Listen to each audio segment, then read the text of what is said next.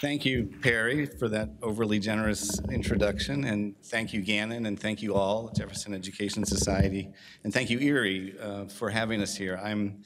I and my colleagues from Europe and the UK, who you'll meet shortly and hear from more fully, are just excited to be here in Erie. It was particularly interesting and healthy to be here on an election night and an election morning, given Erie's pivotal role in this state's and our nation's politics. And whatever political side of the aisle you're on, it was just really nice to wake up and see that our democracy works and our democracy is alive and well.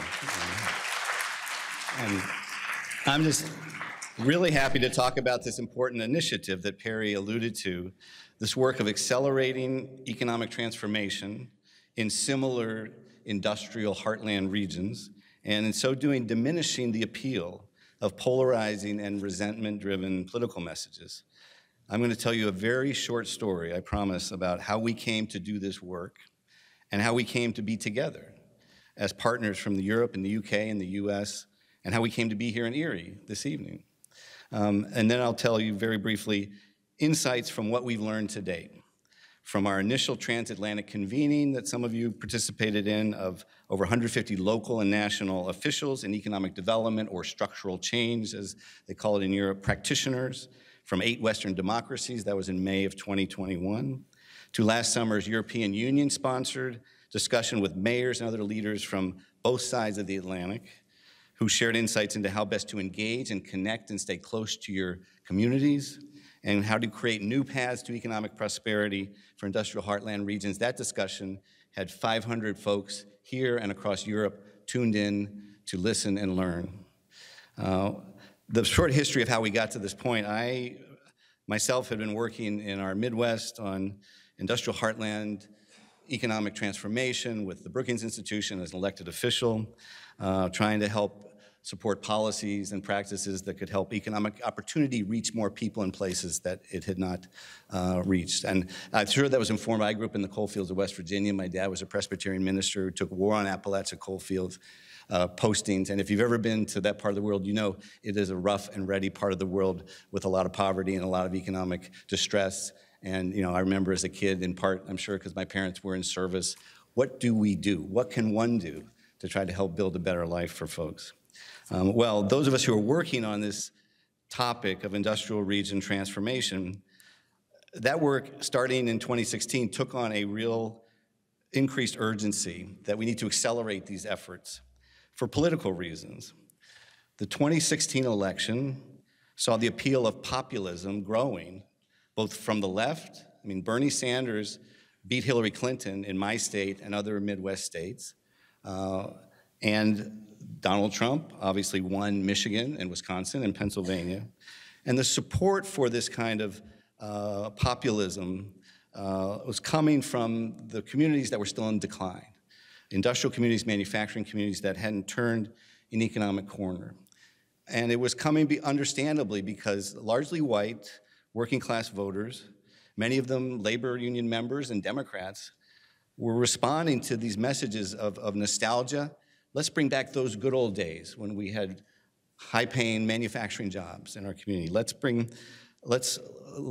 be willing to perhaps blame others, immigrants, people of color, for what ails us. Let's be trying to make America great again, which we all want to do, but that kind of nationalism and the kind of resentments that somebody's getting something at your expense, populist leaders often prey on, that you're getting, excuse my French, screwed by somebody. That's the populist message, and it encourages that kind of resentment and that kind of polarizing attitude. But I also saw very clearly residents of communities similarly situated, industrial communities in my region, in Michigan and beyond, that had lost their anchor employers, that had experienced traumatic job loss in manufacturing, that had rebuilt and diversified and were growing their economies and their populations. Their residents thought and felt differently. They were optimistic about the future. They were positive. They were not responsive to these messages of this polarizing populist rhetoric. And also just prior, the same thing had happened in England. As you'll hear about, in the north of England, Brexit, the movement to leave the European Union, found its support in the still in decline Northern England, former mill, mining, and manufacturing communities that were in decline and had lost their jobs, and then the communities were deteriorated. Former labor strongholds, too, their Democratic Party, their Labor Party, responding to similar messages, including, I think the tagline of Brexit was, you've lost control of your life. People looking for control of their future voted to blame the Europeans and immigrants for those challenges that they were experiencing and those feelings of frustration and anxiety, which are very understandable. In France, in recent years, growing support for kind of an ethno-nationalist leader, Marine Le Pen, who lost twice to President Macron, but it got closer, gets her support, the Nationalist Party, from the shattered industrial communities of the north of France. And in Germany in 2017, I did see and visit there a more successful effort to manage the transition of their steel and coal region into a different economy and economic future, but it was still spotty and imperfect. And where it hadn't delivered, folks had those similar attitudes of anxiety and resentment. And also in the Eastern European, even though they rebuilt the East European economy, which was heavily manufacturing significantly, there still was that sense that it was being done to them, and lack of control over their lives and their own destiny. Same story across Europe and across the world. In declining industrial regions, that's where there's this growing support for nationalist, nativist parties, isolationism, retreat from the international community. It's true in the industrial Donbass in Ukraine and in Russia itself, where the same story, regions where people are experiencing decline, their life isn't what it used to be, wishing back the good old days. It's the same playbook often run by authoritarians who tap that nostalgia, who fuel culture wars, who prey on the fear of losing one's identity and status in life, and who encourage going with the strong man. The strong man will fix things.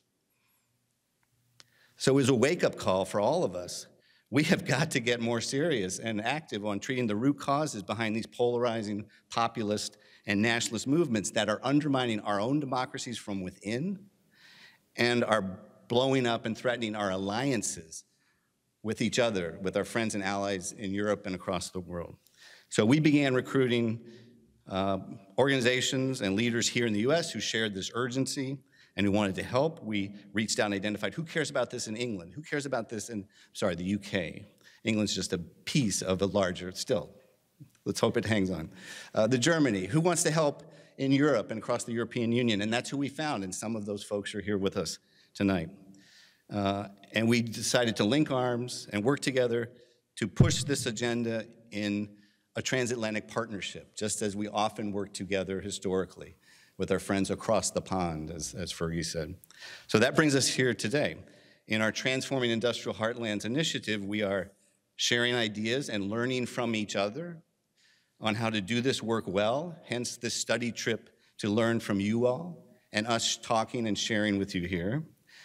We're helping our leaders in our nations and our states and our regions reach and be better at connecting and staying close to and understanding their residents and what they're experiencing, and to stepping up to take action that helps improve better lives and catalyzes and supports homegrown solutions to economic transition and challenge. And I'm not going to talk about everything that we've learned from these discussions and similar discussions like we're going to have tonight when I sit down and others who know more and from different parts of geography will take the stage. But a couple things we've learned are, one, leaders really have to understand the underpinnings of their residents' anxiety and resentments, to empathize and to see things as people in community do. The brutal job losses, the wiped out sense of purpose and identity with the loss of those jobs, the degraded downtowns, the loss of the young people, the disappearance of important institutions, from schools to cultural institutions to sports clubs and pubs and bars and restaurants. When that's gone, it's felt, and leaders have to understand that. Help our communities rediscover their pride. These are proud people and proud communities who are very proud of their history. We need to honor that history, their contributions to their nation's economy and success. We learned here more about the Erie story. Your historian, former county executive Judy Lynch, sat us down yesterday and said, look, you gotta understand, Erie was the world capital of the Erie, Western Pennsylvania region of the oil industry, of the bike making industry, of the zipper industry, of the toy industry, of the boiler industry, of the locomotive and those industries, all of these things that help power the economy, created great wealth. Look at this building, created good paying jobs, but are also part of that legacy. And leaders and residents need to help each other embrace that history, build on it. We're all proud of the making of things, our industrial history. In the Ruhr, it was the steel and coal region, their arsenal of innovation and industrial might. In the Hauts-de-France, in the north of France, we have folks here from that region. I'm in Southeast Michigan, the car capital. Sheffield in the north of England, they invented stainless steel, and Cottonopolis, Manchester, was the textile. They invented the Industrial Revolution in Manchester. And in Wallonia in Belgium is their industrial heartland region. We're all proud of these identities, but we need to embrace that identity. And then in the words, Birgit Close, who ran Western Michigan's economic development efforts regionally for 30 years, very successfully, said you've got to, and they've evolved from being the furniture city to being a diverse, thriving region. Her quote at our last symposium, or maybe it was our first one, was, you've got to look at what you have, build on who you are, take it into the future, and diversify. And diversify means seizing the new opportunity, leading in what's coming, building on who you are and what you're good at. Moving from one-trick pony towns, the chemical towns, the steel towns, the durable goods manufacturing towns, like Milwaukee was the machine tool capital of the world for a while, into precision manufacturing, as you're doing here, the green and blue smart water and clean energy solutions for the world, new mobility solutions, biomedical, new food solutions to feed a hungry world, and IT-driven everything, because everything's laced with technology and IT in these sectors that are growing and create new businesses and new jobs. And it's got to be homegrown solutions, solutions that are owned and operated by local leaders and residents. Change can't be done to community residents, it must come from within. Even well-intentioned outsiders who bring their own prescriptions for economic change can fuel residents' resentments and a feeling of a lack of control of their own future and nurture further backlash. Effective leaders also don't talk down or patronize. There's a woman in the UK, Rachel Wolfe, who runs a consultancy, but also has been an advisor to their conservative governments. She spoke and said very simply, look, and has done a lot of listening to they're trying to level up in Britain. They're ailing, still in decline, industrial regions in the north, meaning equal opportunity, as Germany's been committed to for some time. Wherever you live in the country, you should have the same chances, the same quality of life. But what she's heard from people is like, look, residents of industrial heartland regions, they don't consider themselves post-industrial or rust belts or in need of restructuring. They don't consider themselves left behind. And when you lose language like that, you're off-putting, not drawing closer. They consider themselves ignored. So what leaders need to say to industrial heartland residents is, we see you. We understand why you are so upset with the conditions of your community. You and your community and future success are a national priority. We're here to support and offer resources for you to build your own future. That's our job. And then aid and support community leaders like yourselves in this room to fashion your own strategic vision and blueprint for economic change, and support it with enough resources, if you don't have it yourselves, to get it done. And when that happens, we do see similarly situated industrial regions and communities across the Midwest, across parts of Europe, that have turned an economic corner by a variety of paths. There's no one path. By leveraging their own unique assets. When that occurs, it does also change the outlooks and attitudes of local residents. And there's many different paths. There's no right path. Erie has to find the path that works for Erie, that builds on who you are and your own strengths and your own desires and your own future that you want to develop and picture. Some lean into universities, learning and research institutes like this one. Other communities embrace a globalized world and build out their export industries or fashion new international partnerships or welcome immigrants as an economic development strategy. Still others grow their own green and blue sustainable economies based on clean energy and smart water and stewardship of the natural order, where there's a lot of work and money to be made in doing that well, and new jobs. Manufacturing communities take their expertise into new dimensions and to the next level in terms of advanced, high-tech, high-value.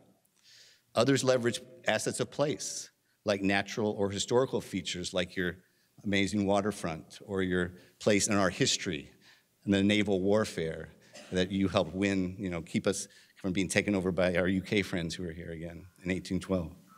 Others foster bottom-up, people-led inclusive growth. Many do a combination of these things. The point is, there's no one path to new economic success for similarly situated historic industrial heartland communities, but there are many paths, and they can be found, and they are being found. And those that do turn an economic corner see residents optimistic, forward-looking, embracing the future, not wishing to bring back some fabled past and our heyday when everything was okay. It really probably wasn't, but that's what we like to think. So we look forward to learning more today and this evening from you and from our visitors, and hope that you will be interested in keeping this kind of robust transatlantic discussion going about how we do this important work. So with that, let me introduce Andy Westwood, University of Manchester, professor of government practice and in and out of government. And Andy and my colleagues, come on up to the stage. Andy's going to introduce you all more fully, and Andy's going to lead a discussion with these folks around the different and varied approaches and their own insights into how to do this work well from their particular countries and geographies. And we're lucky to have them, and I've been having a ball touring and showing them off some of my favorite communities around the Midwest, like Erie, Pennsylvania. So thank you for having us tonight.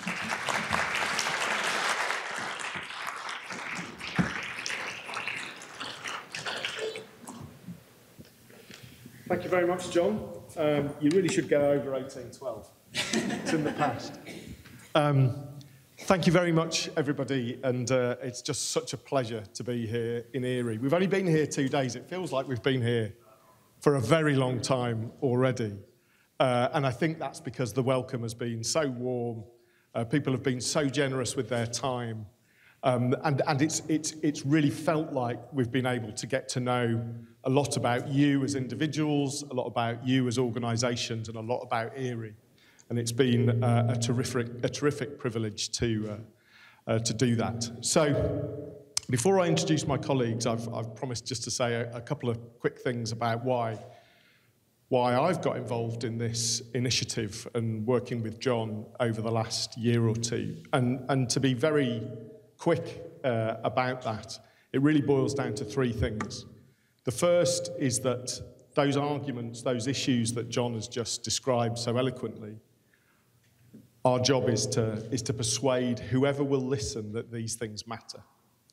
And that includes people in our communities, people that run our communities, people that run our national governments, people that run our international institutions, that this is as big a priority as anything in our domestic and international politics. So that's our first job, and all of us that are involved in this work believe that to be the case.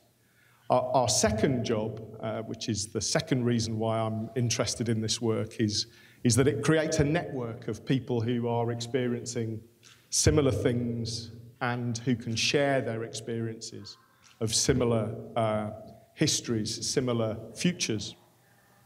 And bringing people together in that network is incredibly important.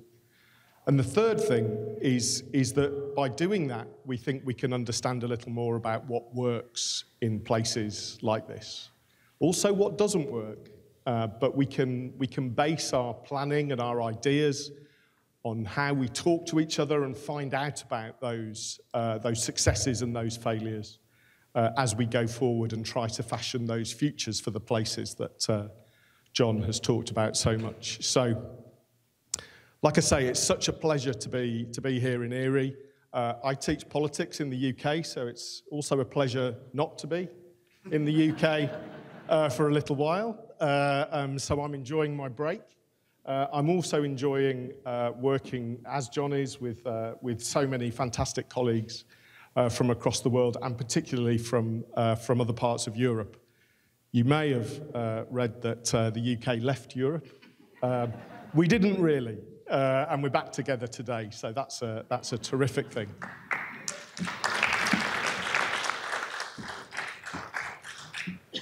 See, we're all amongst friends. So, enough from me. What I'm going to do is introduce each of my colleagues. They're going to talk for a few minutes about their perspectives on these issues and their vantage points from the places that they come from. Then I'm going to kind of ask them a couple more questions about what they've found so far in our tour across the American Midwest. And then we're going to open it up to questions and answers, which Ben, who's at the back, is going to kind of come up and help us with. And at some point in that process, all of you are going to fill out a little question for us. Some of you are going to fill out a little question for us. And we'll do our very best to answer whatever it is you wish to ask us about. So, on that basis, I'd like to turn to my first colleague, Benoît Nadler from the European Commission. Can I ask you, Benoît, to talk a bit about your perspective on all of the places that you see from the European Commission, all of these places and regions in Europe, and what your perspective from that institution is on the challenges that we've heard a lot about already today. Over to you. So thanks. So just for the work in the European Commission, we have an overview, of course, of all European region. Now we'll perhaps start with some background elements. So as you might know, the European Union has been built over a number of steps, a number of enlargement waves. We started with 6 member states. We peaked at 28. Now we're back to 27. We have still candidate countries.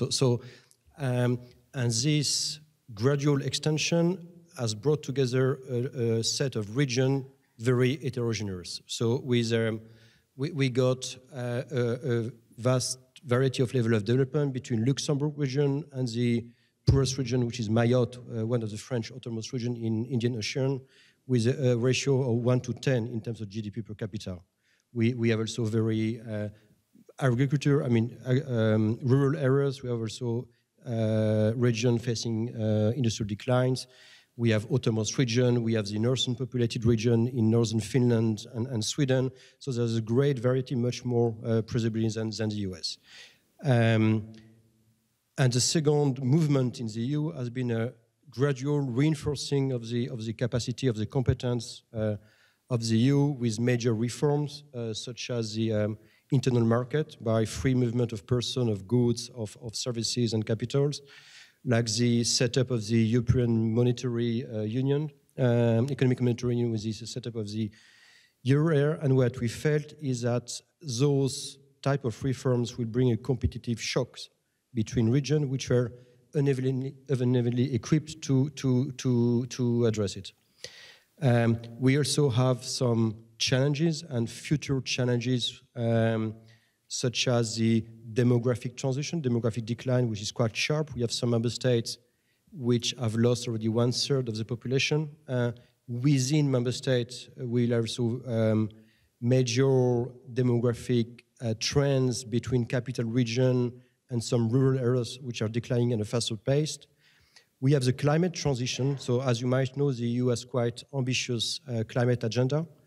But this will translate in sharp transformation of the economy, closing of coal mine, decarbonization of industry, i.e. also closure of industry, which will again impact region in a very asymmetric way.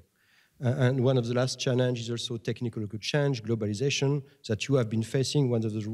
This is one of the reasons of the understood of the decline of the steel industry as well in the Midwest, and we are facing the same situation. So all those tensions trigger territorial disparities, which are problematic. They are problematic first from an economic perspective, because you cannot have a sustainable economic development with a level of disparities. And of course, from a political angle, because this feeling of being left behind means that part of the territories, part of the population will will feel like being, left aside the economic prosperity and the overall political European project, raising, in turns, political discontent, populism, rise of populism, and anti-EU feelings, which exacerbated very tangibly in events such as Brexit.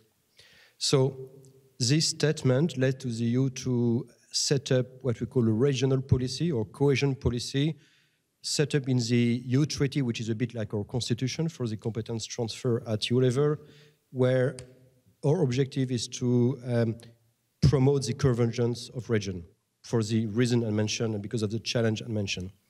This is a shared competence between member states and the EU, and this 1/3 of the EU budget is dedicated to this policy. So roughly, we are talking about 350 billion euro, i.e. dollars, over a 7 years period, which amount for 0.3% of the EU GNI, just to give you a flavor of the scale of support.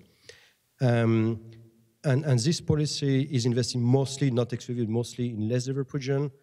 We work, and that's quite important to stress, unlike perhaps what I could have seen from some federal programs. It's a program approach, it's not a project approach. So we negotiate with regions some long-term, 7 years or de facto 10 years programming strategies, and we finance a comprehensive set of measures, including infrastructure, human capital, with reskilling, training, digital innovation, support to SMEs, environment, of course, a lot of.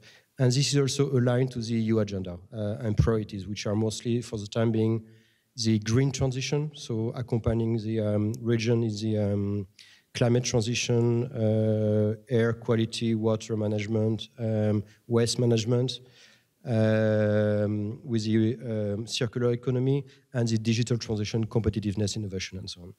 So now the question is, does it work? The reply is yes, but. So there has been a strong conversion mechanism, progress in the EU. For instance, the big enlargement wave in 2004, when 10 new member states joined the EU, so the 3 Baltic states, Romania, Bulgaria, but Poland, Hungary, Czech Republic, Slovakia, Slovenia, Cyprus, Malta, and later on Bulgaria, Romania, and Croatia. They have, in 15 years' time, doubled, in average, their GDP per capita. Czech Republic has exceeded the prosperity of Spain already in 15 years' time. So clearly, we have a clear catching-up process, a convergence process. But that's uneven. So we have success stories such as Ireland, when they joined the EU in 1973, this was the poorest member state. They are now the second richest one. A contrario, we have Portugal, which I joined a bit later, which is still a bit lagging behind. We have the south of Italy, which is still dramatically lagging behind despite decades of massive support. So it means that there are some lessons need to be learned. We also have some regions which are what we call have fallen in development trap, meaning they stagnate, they are unable to grow anymore. We have many of them in France, but also a bit in Germany, in Spain and Italy. And that's mostly because of lack of innovation or insufficient education, public governance failures, mostly.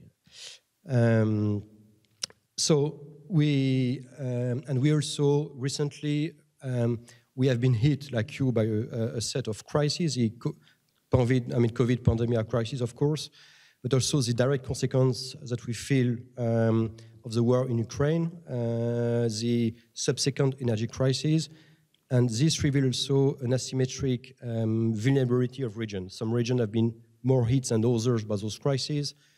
Peripheral regions have been hit, of course, by or those regions more dependent on tourism have been more hit by the consequence of the COVID pandemic, for instance. So, in the need to make them more resilient to future asymmetric shocks in the futures. So what kind of lesson can we learn? Replying to your question, Andy, is that money doesn't suffice. Of course, it's a necessary condition because we have been traveling for 2 days. There are so many stakeholders hoping to catch a piece of the cake from the federal, some federal generous recovery plans. That's fine, but that doesn't suffice. And our experience is that we have a set of additional conditions which need to be met. And I will quote, for instance, the fact that you need a comprehensive development strategies. You don't achieve development with implementing a set of sectoral projects, but you need to have a comprehensive vision, a long-term one. You need to build it on partnership, and this is something which is quite critical in the EU program. So we involve partners, regional authorities, stakeholders, both for defining the programming over 10 years, but also for the overall the implementation. They are closely involved on the evaluation of programs, on the monitoring of the implementation, and their feedback is always taken into account for fine-tuning and increasing the efficiency of programs. The quality of governance is fundamental as well, of public governance. So the ownership, the need of clear, stable public leadership accountable also for delivering the policy, public evaluation mechanism, transparency, and ethics. It also the need for a quality of public administration that goes with things, which is quite an issue in some member states. And also this should be accompanied by the right policy mix in terms of national budgetary policy, national economic policy, and the right set of public reforms. You cannot develop your country even if you receive 3 or 4% of your GDP, as some member states receive from the EU as regional policy. If your labor market is not efficient, if you have not reformed your pension system, for instance. And the last point, I will conclude on that, is we need also to have a place-based approach. Top-down policy imposed on territories on a one-size-fits-all approach do not work. And I will give you 2 examples of policy which are a bit emblematic of those place-based policy and targeting in particular the region in industrial transition, which is the heart of our debate tonight. So the first type of instrument we are developing are these what we call the smart specialization strategy, where we invite as a condition for access of fundings region to identify their comparative advantage and 2 or 3 or 4 promising sectors, economic sectors on which they want to invest. And then we have a dialogue with the economic operator. This is identified with a dialogue with stakeholders, university, public authorities, economic operators, and social society like trade unions, so that we ensure that the university is providing the skills necessary for the development of the sectors, that the public funding is concentrated for efficiency purposes on those sectors, and this is a real driver for economic diversification and economic resilience to future shocks. The second and last example I want to stress is that, as I mentioned before, the EU has a quite ambitious climate transition agenda. And it means some territories, as mentioned before, will be hit more than others. In the Silesia region of Poland, for instance, we still have thousands of coal miners which are going to lose their jobs because the coal mine will have to close. We will have some region with heavy, even steel industries, which will be either to sharply decarbonize or even cease their activities. So we have been identifying those territories, enter a dialogue with member states also to fine-tune the few territories identified, and we created a dedicated financing mechanism called the Just Transition Mechanism to promote the economic diversification of this region by financing innovation, financing the SMEs in sectors, by the way, identified in those smart specialization strategy which are promising, and reskilling the labor force, reskilling the former coal miners, for instance, so that they can invest in those new activities. So there are two concrete examples where our policy was really tailored and targeted on specific territories facing specific challenges. Great, thank you. Thank you very much, Benoît, for that overview of the work of the Commission, but also your perspective on the particular issues that lots of different places face. Now we're going to move down to some specific regions within Europe, and we're going to start with you, Florence, from Wallonia in Belgium. So perhaps you could tell us a little about that region and the challenges that you face in that particular part of the country. Yeah. So, hi to everyone. Happy to be here to share the experience of Wallonia. Wallonia is one of the 3 Belgian regions, the French-speaking part of Belgium, so we are located in the south of the country. One important point I have to mention is that regions in Belgium have strong competencies. So we have autonomy in the legislation, we have a government, parliament, administration, and so we have strong competencies in economy, in agriculture, in environment, in skills, in research, innovation. So we have the levers to influence all those kind of topics.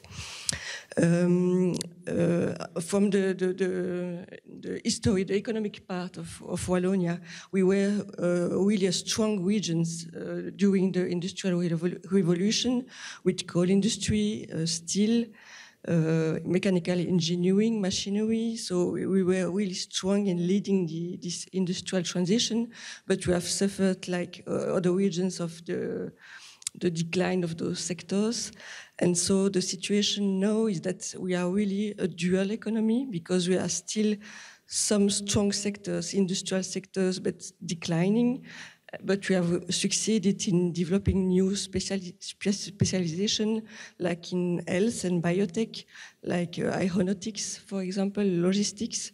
So we have really a mix of results, but still we are lagging behind. If you look at the GDP per inhabitant, we are below the national average or below the EU average.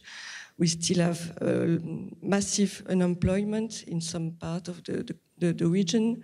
And what is maybe a bit scary is about the unemployment, the unemployment among the young people, where we have a high rate of unemployment with the less skilled young people. So we have really a mixed results in the economic performance. And maybe if I can also jump to the solution, we try to develop, really echoing what Benoît was saying, and my role in that perspective. So I'm working for the regional administration for economy, employment, and research, and in charge of developing the new innovation agenda for Wallonia. So the smart specialization strategy that we are aiming to do for the dialogue with the Commission. So starting from the challenge we have met in Wallonia in developing those kind of strategy, we have seen that we have a big challenge in transforming money in impact, because yes, we have money, we have different levels, but still the impact on growth and in creation of jobs and so on, it's something we are missing something in this story, because we invest in research, innovation, but we are still lagging behind. So there we have really a strong point to influence. One aspect we are dealing with is the lack of startups, of innovative companies, small companies, and deployment of innovative solutions among the big mass of SMEs that we have, because the economy in Wallonia is mainly done with SMEs and small companies. A second aspect that we have seen is that the governance aspect is really important, because we have budget, we have money, we have a lot of instruments, so that's not lacking, but still the efficiency is not there. So it's really a matter of better organizing the policy mix and the way that everything is running to generate better impact in Wallonia. So the solutions that we try to develop now, we are really in, is this new innovation agenda. We have started a totally new journey with the innovation stakeholders, not starting to try to develop specific sector or specific technology, but asking ourselves what are our key challenges in Wallonia and what relating to those challenges are the strengths in industry, in research and innovation, and how we can combine that to bring new solution and new innovation on the market. So starting from the demand side rather than the supply side. And so we have really had a process of co-construction with all the stakeholders in Wallonia to identify 5 sectors, areas of priorities. It's not sectors because we try to develop an approach based on cross-sector fertilization, collaboration between technologies, between different kind of stakeholders, building value chains, so also linking industry to service industry, so trying to merge different things. So we have 5 priority areas in circular materials, in health, in agro-food and environment, in energy and buildings. So on that basis, we are starting to develop a bit further to go from something general to something really specific that can be owned by the stakeholders. So we have developed specific roadmaps for each specialization area. And then we have launched a call for expression of interest to mobilize all the stakeholders in the region. Really innovative approach, a call without budget. So we were saying, we ask you stakeholders to develop your own vision for these challenges, to build a strategy and action plan, to have partnerships and to propose solutions that can be the key priorities for the regions. So we have now 19 of those initiatives that have been selected. And I must say that until now, we are really in a new way of thinking because we have selected sectors that are not the usual ones. So, for example, we have an initiative to develop vegetal solution to treat brown fields where the soil are polluted, to implement new vegetals to solve part of the pollution in the soil. So it's really something specific because we have a lot of brownfield in Wallonia, and so we try to bring new solutions that also add value to the society and to the economy. We have other initiative, for example, in circular economy, where we have strong competencies in metal industry, but now we are trying to build on that to build the circular economy and to make reverse metallurgy, so to start again with the metals we have. So it's really another way to think and to engage the people in the strategy. So maybe we can share in some years if it's a success, but for the moment it's really promising because the energy is there and the stakeholders are engaged. Brilliant. Thank you very much, Florence. It's and we should say that you've only been here in Erie for a few short hours, so we're really pleased you're with us. We're going to move now from Wallonia in Belgium to Italy and to the Piedmont region in Italy. So over to you, Tiziana. You're the head of unit. You're responsible for innovation policy in your particular area of Italy. So can you tell us a little bit more about what that means? Can you use it, this one? So I'm very happy to be here. And thank you for this presentation. In reality, I'm not really responsible for all the innovation policy in Piedmont, but just for a unit that is responsible. It's a new unit responsible for implementing more cross-sectoral approaches, cross-sectoral policies in the innovation and competitiveness policies, because this has been recognized, the lack of intersectoral approaches has been recognized in our region as a problem. But I will arrive to this point at the end. I will just try to give a quick picture, as Florence made of my region, that is in the northwest of Italy. The capital city is Torino. You may know maybe this town that has been for a long time recognized as the Italian capital of car manufacturing. And in general, Torino, I would say that for a long time it used to be a sort of, let's say, a guide, having a sort of guiding leadership DNA. Because, for example, Torino is the place where the unification process of Italy born. The royal family of Piedmont became the royal family of Italy. So we guided, Torino guided this process.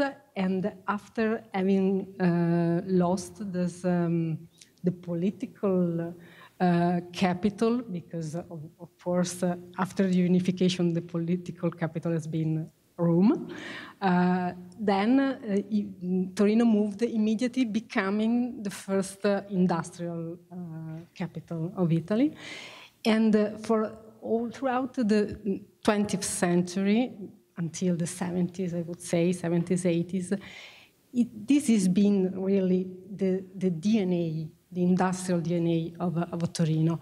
And this is why after the start of the industrialization, globalization, declining, industrial decline process, let's say Torino became a little bit lost in this process, and it started this long period that is not at all ended up to now, trying to find other ways of development. And in the first period, there has been an important and I would say also successful process trying to, let's say, not to forget our important industrial past, but trying to find another way in, let's say, valorizing the cultural and urban heritage. There's been a huge transformation process in urban transformation process in Torino. We had important cultural investments. I don't know, maybe the Egyptian Museum that was already there, but it is now the second museum, Egyptian museum in the world after the Cairo. Other important cultural institutions like the Museum of Cinema, the Veneria Reale, that is a big investment in a royal palace that leverages a lot of private investments that is recognized as a success story in Europe. But this is not enough. This is proved to be not enough because manufacturing cannot be replaced by these other, let's say, possibilities of development. It cannot just be complemented. And this is why I would say 10, 15 years ago, we will, let's say, started a new era of innovation policy. And now I will go, I will try to give an idea of what we would like to, we are trying to start in this new programming period. because one of the main funding of our innovation policy, as Benoît said, is the EU funding. And has said Florence, we have, let's say, revised our innovation policy and tried to, by keeping our experience, to find some key messages, keywords that are all devoted to the opening, I would say. So opening, broadening, interlinking, connecting, because we recognize that in the past, our competitiveness and innovation policy have been, let's say, put in silos, and we would like to break these silos to, let's say, to keep and strengthen our traditional industrial sectors, but also to mix them with emerging sectors. For example, we have still automotive in our innovation agenda as one of the main sectors, but it is open to, in general, not only automotive, but in general, mobility, sustainable mobility issues. We have aerospace, that is another traditional industrial area, but we also have all technologies, solutions, materials related to green processes. That is an emerging sector. We have also life sciences. And we also would like to push a lot to interlink, to create interlinking with this, among this sector. Another point is very important for us, is to help our SMEs that are the majority, 99% of our, let's say, composition of companies is made by SMEs.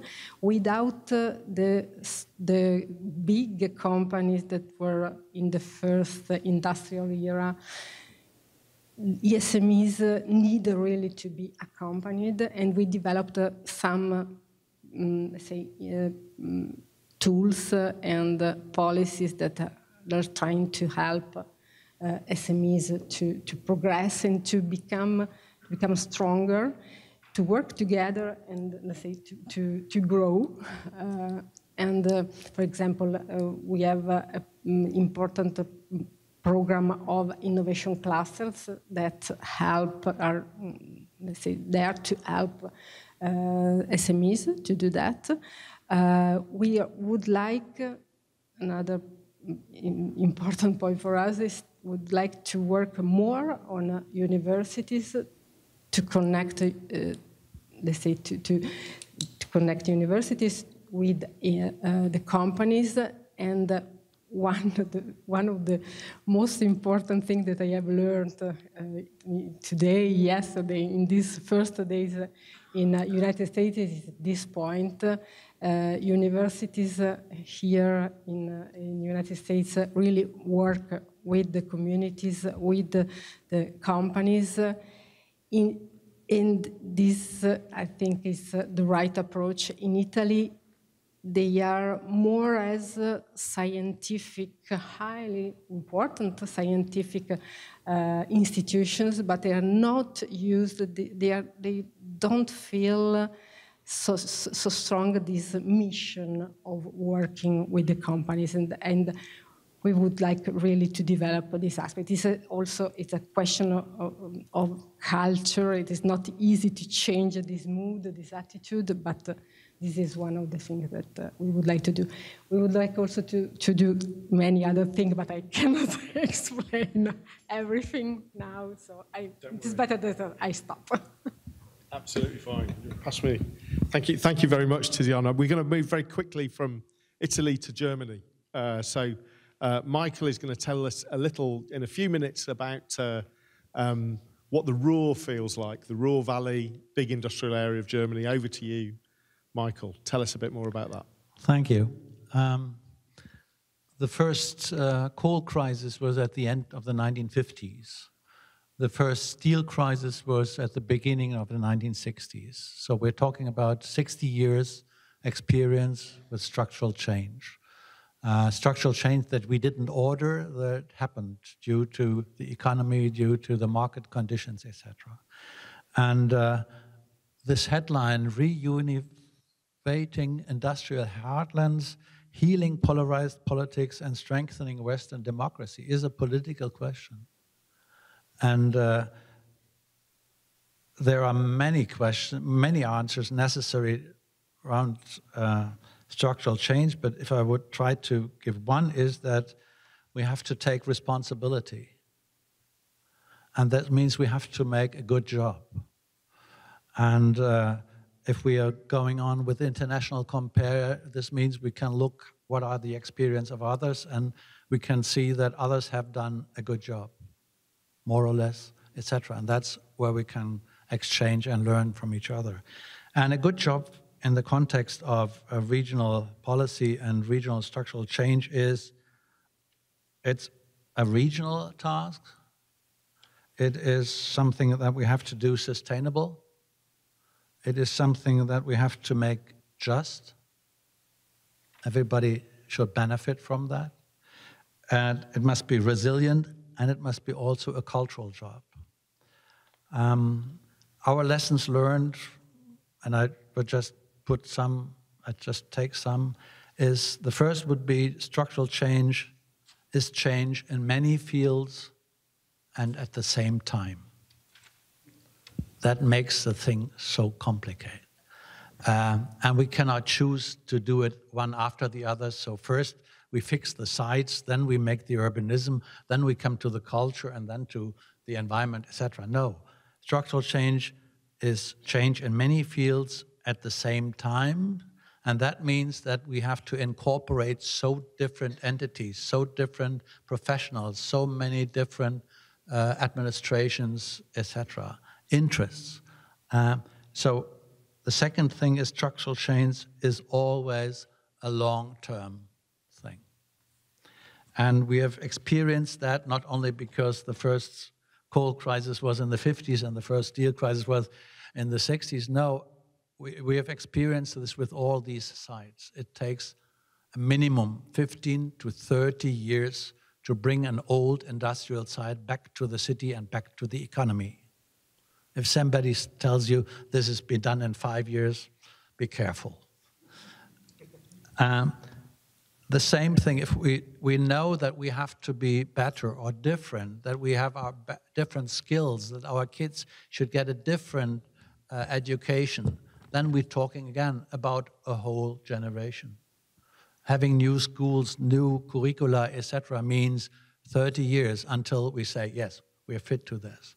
So structural change is something coming from changing business, changing economy, changing world market conditions, etc. To be fit to these new conditions takes, and if we look backwards in the old industrial regions, we have also had 30 years or 40 or 50 years to be these strong steel industries or to be the strong chemical industries following the coal industries, etc. So also our former colleagues used and had a lot of time to be so strong in this field. The third thing is it does not need only investment in the hardware. It also needs investment in the software. And I mean the quality of management that we are joining or that we are steering or that we are managing these processes. So it's very important to look on this skills that are necessary to manage these complex processes. The fifth point is public sector goes first, private sector follows.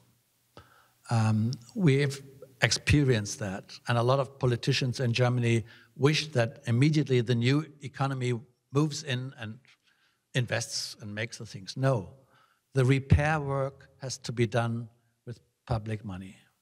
The new companies do not invest in the mistakes of the old or gone or no more existing economy. So there is a clear combination that if the public sector goes first, he has the initial power, an initial impulse that is a good thing to manage or to steer the directions. Special tasks, very banal, need special instruments.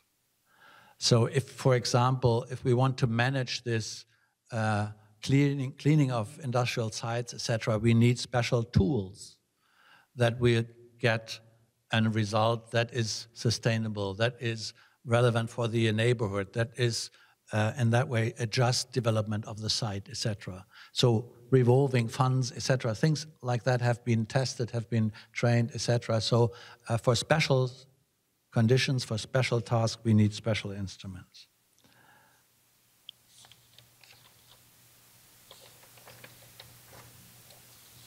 We have experienced that it is quite interesting to have a strict combination between strategies and projects. And I'm not mentioning a plan. A strategy is a clear direction. What kind of qualities do we want? And maybe we do not know the single steps in the sense of a plan, but we can choose good projects where we can prove if our ideas of the strategy are okay.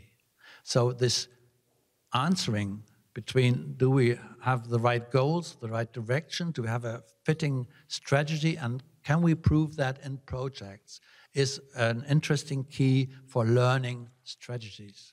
And this means that we're not having a master plan and then we follow in 1, 2, 3 and then we're ready. But by following these ideas, we have to learn project by project.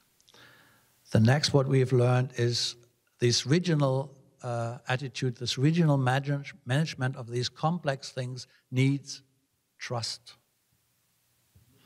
That sounds banal, but if two mayors work together, sharing the methods, sharing the problems, etc., they have to trust each other, that they benefit both from these things. And trust, again, is creating trust is creating experience, and that takes time. So when we're talking about working of neighborhoods, working of neighbor politicians, or if we're speaking about public private cooperation, then trust is a very thing. I'm coming to the end. The phases of structural change is a unique phases in the history of your city or your region. Places getting empty because the old use is gone. Brownfields are a problem, but brownfields at the same time are a unique spatial potential for change. In the ready running, well-equipped city, there's no place. Every place is already, the houses are there, the cities are there, the streets are there, the institutes are there, the train tracks. So this period of structural change is a unique, historical, unique phases to do things different. And this means you can place housing where there was no housing, you can place new urban landscape where there had been no parks and no landscape, etc.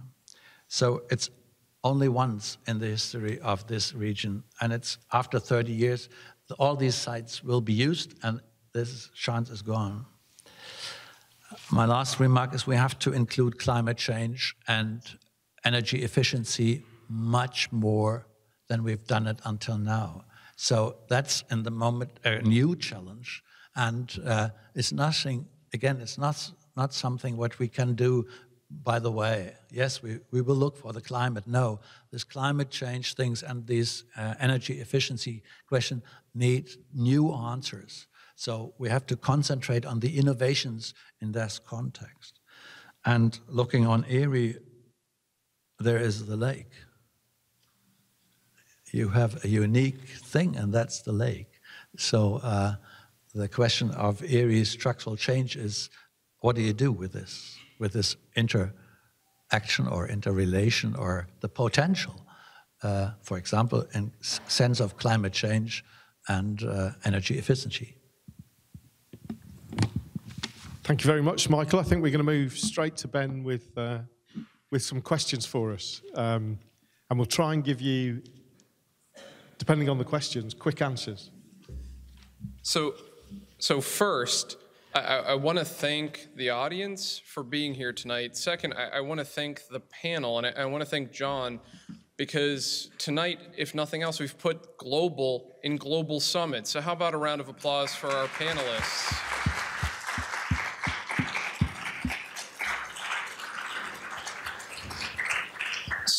So Andy, you read my mind. I told you before going up, we have a thoughtful audience. We have a ton of great questions. I'm going to try to read them as best as I can, as fast as I can. Andy, if you can help me air traffic control these to maybe one panelist, maybe the full group, if they're not addressed to somebody specific. John, there are some questions directed at you, so we're going to figure out a way to get you back on stage with a microphone or standing next to me.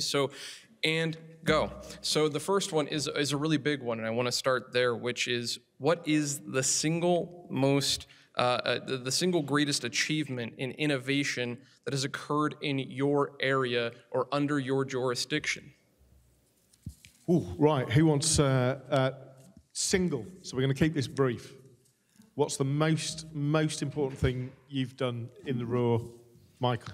We funded 5 new universities in the 1960s, where there have been no universities before, and today we have 250,000 university students in the Ruhr. So we are the biggest education site in Germany for higher education and universities and University of Applied Science. So funding 5 new universities in the 1960s was a long-term investment, and quite an investment, and it sells. Excellent. Shall we? Florence? How many universities have you got?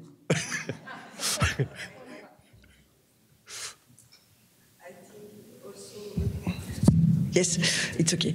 We started to invest in biotech also some years ago, and now we are really successful in that. And yes, the message is that it's long-term investment.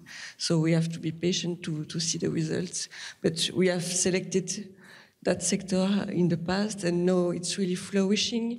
And we also can build now in developing new innovation niche in that sectors, because we have the new gene therapies, we have different developments, but also trying to innovate in the health system to make those solutions affordable for the people. So it's also a way to innovate around that.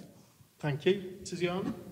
And in Piedmont, I would say that we invested, it is 20 years that we invest in reinforcing the area of facilitating innovation to support, to diffuse innovation and support SMEs.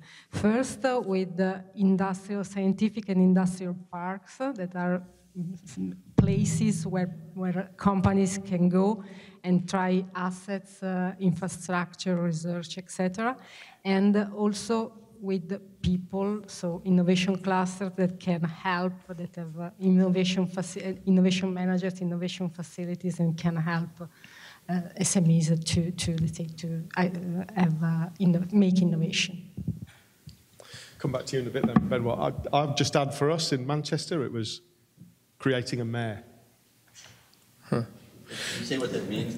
It's created a greater Manchester mayor, right? A regional mayor. We created a regional body that covered Manchester and a number of towns around it, and a mayor to run the whole thing. And that's only 7 years old. So picking right up on that, somebody's asking about regionalism, and this is both, and this is why I've brought John up, is that it's both in context of the US and context of Europe, that regionalism seems to work. If what we're hearing, it's working really well with physical borders. How do you go beyond physical borders? And I think the person asking that from the US perspective is thinking, we don't have a whole heck of a lot of borders here, but how do you transcend literal borders between countries to develop a regionalism? John, if you can start us in the US perspective, and then we'll kick back over to the international panel. Well, I think part of it, and Michael probably gave the best illustration, even though, and maybe you got it from the discussion, even though we're often using different language here and in Europe to say the same thing, meaning we're talking economic development, they say structural change, they talk about competencies, you know, we use other language, our abilities. But when I went to the Ruhrgebiet, which is that Ruhr coal steel region, which has how many municipalities? 53. 53. And they started, as he said, 60 years ago saying, how do we move from out of coal and steel and make sure people have jobs and our communities transit and thrive? And they thought ahead and did things like, yes, let's place universities and research institutes as future fulcrums for baking a new economy. And so I think and I hope you got even from the discussion with the language differences and the accents, we are very, very similar in our kind of industrial economic storyline and profile, the industries that made us great. And so we can learn a lot from each other across international boundaries about what did you do in the Ruhr or in Wallonia or in Northwest Italy. I don't know if you caught Tiziano, it was the car capital, Torino, Fiat. They, just like at GM World Headquarters in Detroit, they had a racetrack for their cars on top of their corporate ancient building. What was the Lignato from the 30s? Right, so, you know, you go to Torino, you're seeing the look, feel of Detroit down to the architecture where they race cars around. And so the learning about similar approaches and different approaches that people are trying to help the evolution of these very similar regions can be done, and that's, you know, why we're here. Benoît? Yeah, we have some concrete example in the EU where we have also been promoting what we call trans-regional cooperation. So, and a bit what you may be doing in the lake with your neighbor, for instance. So, we identify a certain geographical areas with common features, common challenges, where there was a need for transnational cooperation. Examples: cooperation in the Baltic Sea.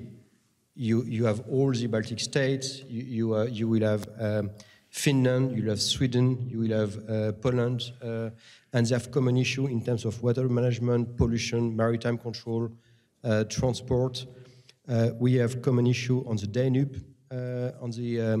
Danube is one of the major river, as you know, in EU, but it involves countries like Germany, Austria, Serbia, Romania, Bulgaria, and so on, and facing common issue in terms of inland navigation, water pollution, and so on.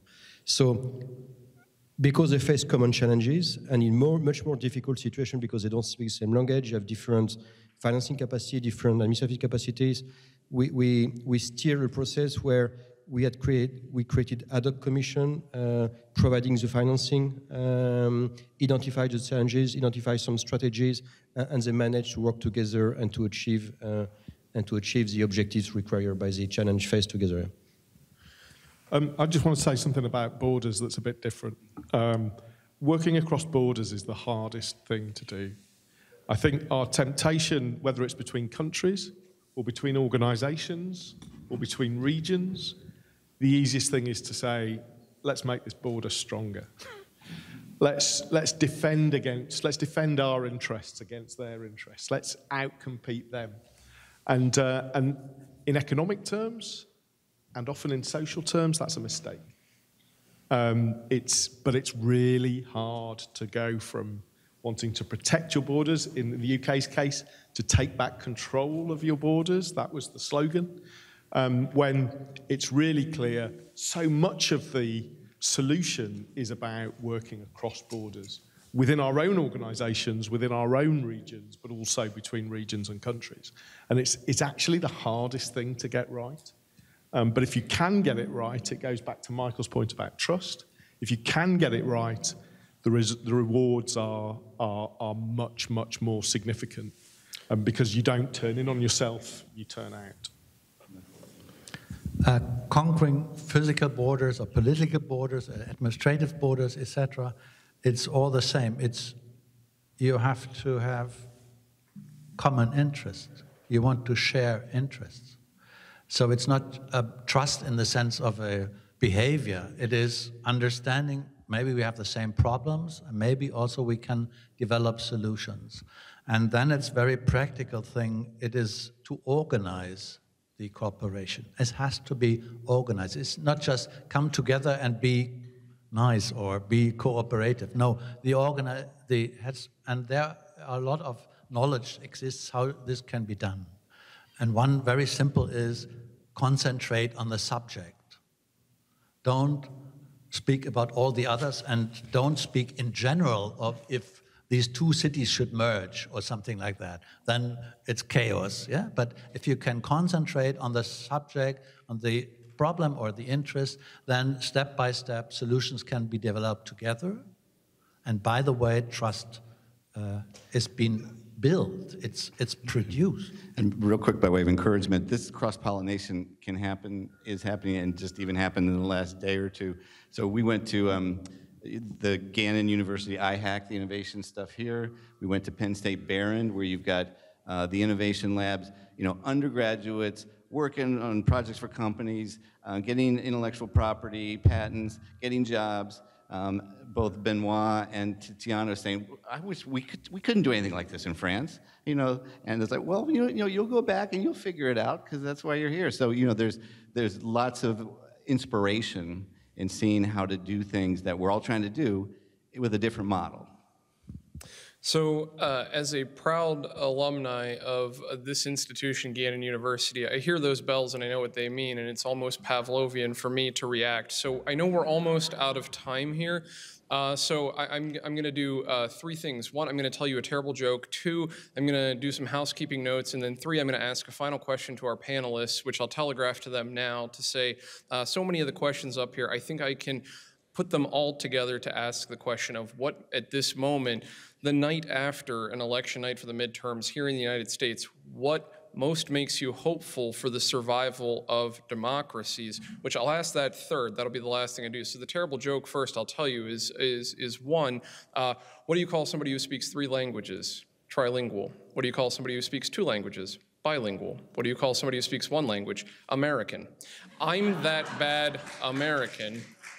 So I am in awe of our panel and their ability to talk through such complex issues with us tonight, not in their native tongues, and do that just hours after they've really seen a full day's worth of Erie, Pennsylvania. So I owe a debt of gratitude to John for putting this together, Andy for organizing the panel, and panelists for you doing this.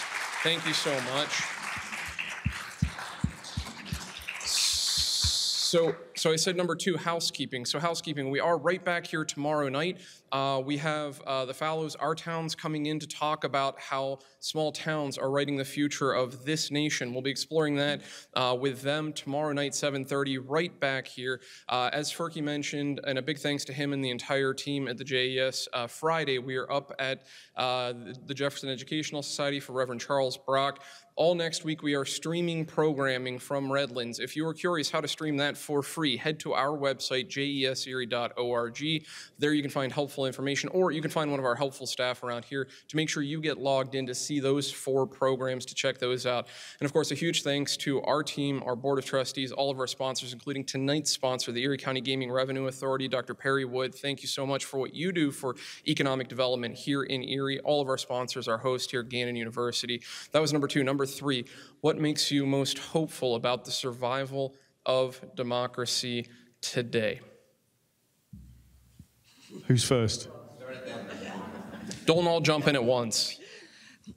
I would say the people, because what I've seen today is a lot of people engaged for the communities, for the region, for the Commonwealth. So I think it's the people that can make the things happen. So yeah. Benoît?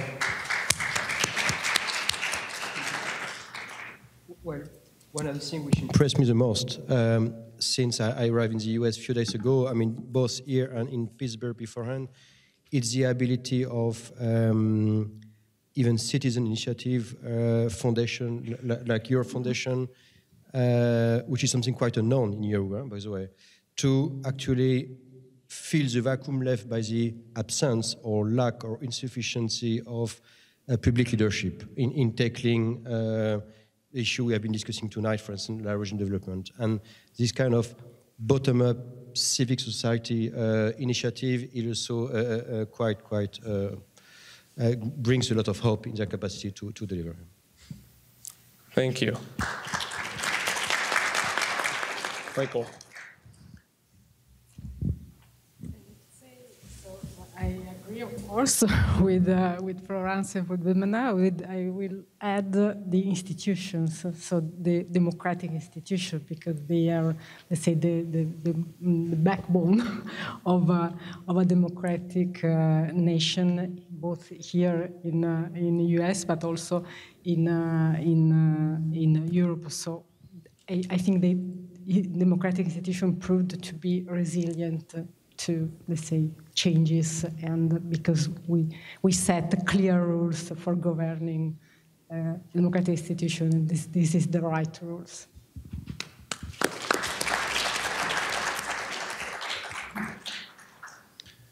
And democracy is producing solidarity.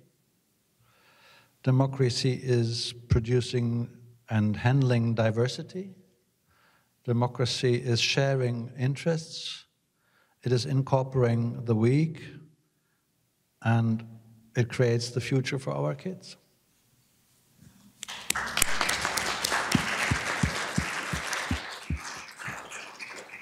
Well, let me try and answer that by saying I doubt everyone in this same room thinks the same way about politics. I doubt everyone in this room voted the same way if you voted yesterday. I doubt everybody, even on this panel, on this stage, has the same view about everything. But I think the thing that makes me most optimistic, and I think this is a tribute to the Jefferson Educational Society, is that we can all come together and we can talk about things and we can talk to each other.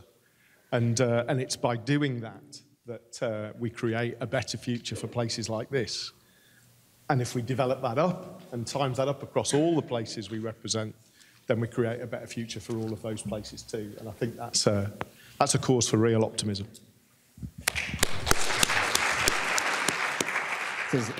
I get the last word. So your comment about speaking well in our non-native tongues, did that apply to Andy and I? It may appear that way. We're attempting to speak English, I believe. But so I chose to interpret last night's results, and it gives me heart that it appeared that the voters in their collective wisdom seemed to be discouraging those who might seek to unravel democracy and reward moderates of both parties who want to support democracy. And that makes me feel good about democracy. So thank you.